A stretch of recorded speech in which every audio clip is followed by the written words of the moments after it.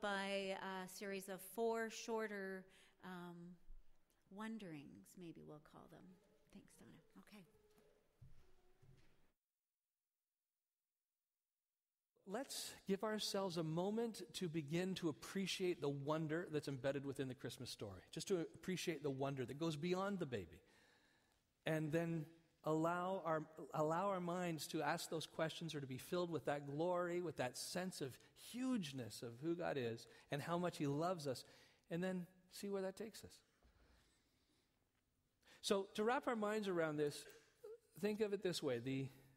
The life force of the universe that generated galaxies and then tended to the specifics of this planet and called each one of us into existence, this life force, in order to make His love for us most clear, so that we could not only hear words, read words, but see a life lived. This life force that is even now moving through you and reminding you of the reality of this life force, to make it clear, He became one of these.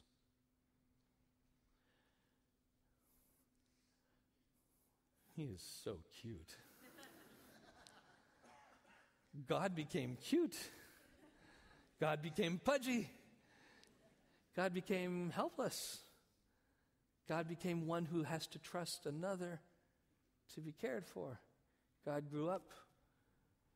God made friends. God got hurt.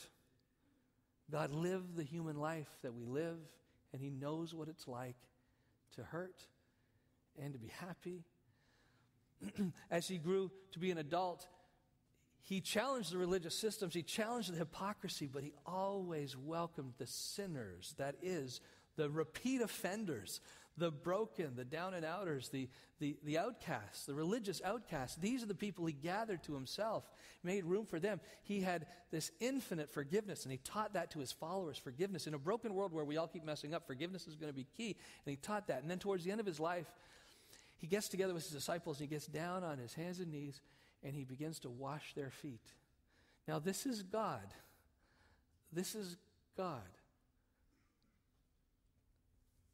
Just driving the point home of how much He loves us. Hebrews 1:3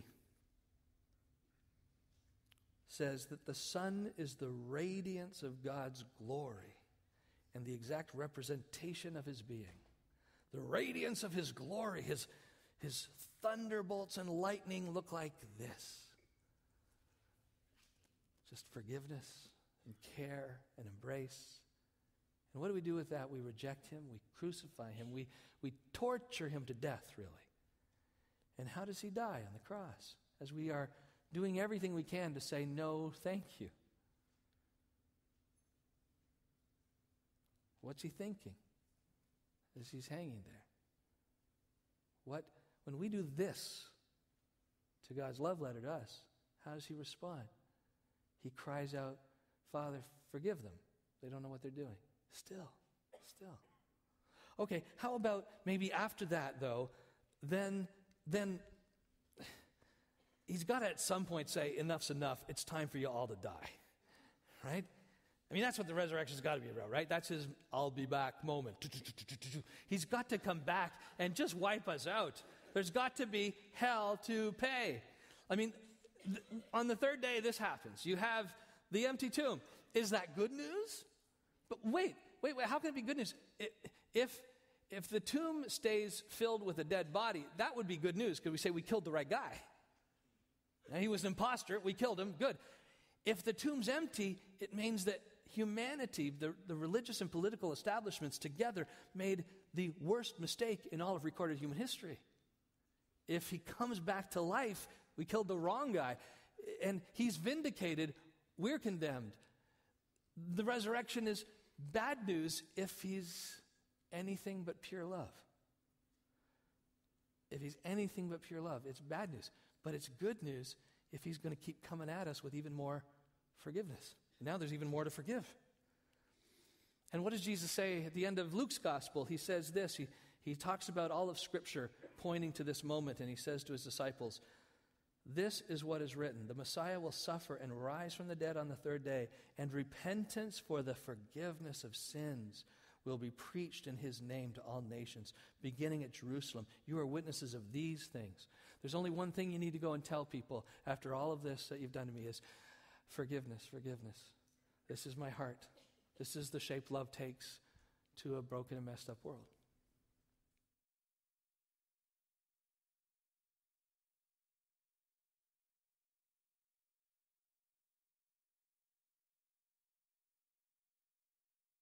So when I think of the Christmas story, to me that's a story of God placing his faith in us. And the fact that of all the forms that he chose to present himself, he chose to come into this world not as a powerful and omnipotent being, but as a vulnerable, young, defenseless baby that he entrusted with us to raise, to take care of, and to protect. And he did it at a time when the world was a violent place, full of chaos, and full of a lot of pain. And I think we forget that. And I think it's amazing the fact that despite that, he still believed that we would do the right thing to take care of this child and to protect him and to love him the way that he loved us.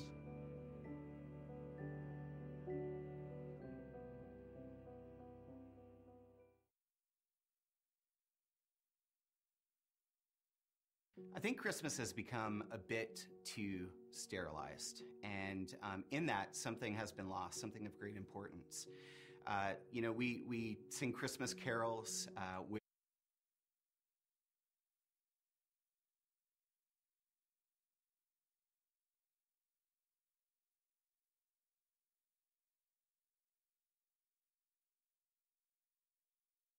There's this Christmas song I love, and the lyrics go, the first time that you opened your eyes, did you realize that you would be my savior? And the first breath that left your lips, did you know that it would change this world forever?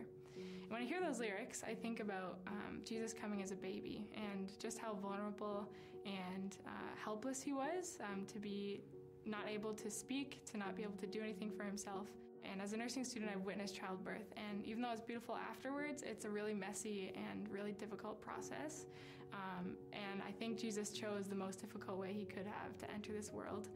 But I think it's really beautiful because that just showcases the lengths that he would go to show us the love that he has for us. I think that's a really beautiful part of the Christmas story.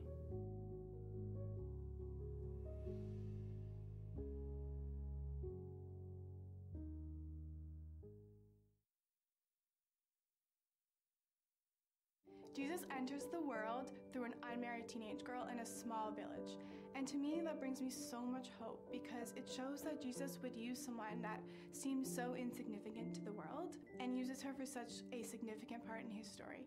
And I can see that through my life. In times when I feel like I'm not where I want to be, I know that God is always with me and that he uses those seasons to glorify his kingdom. And that brings me so much hope, and I'm so reminded of that in the Christmas season.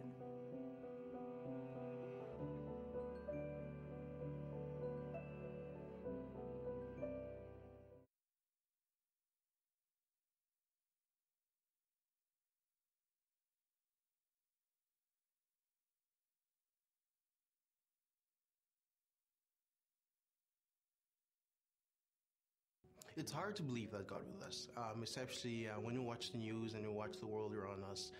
There's so much pain, so much hurt going on, and sometimes there's things that happen that we don't understand at all.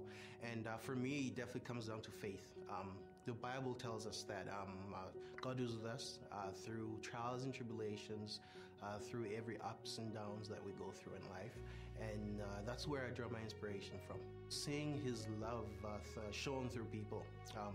God uses people as tools to communicate with us, to speak into our lives, and I can draw inspiration from that. Looking at other people and seeing God through them is a big way that proves to me that he is with us.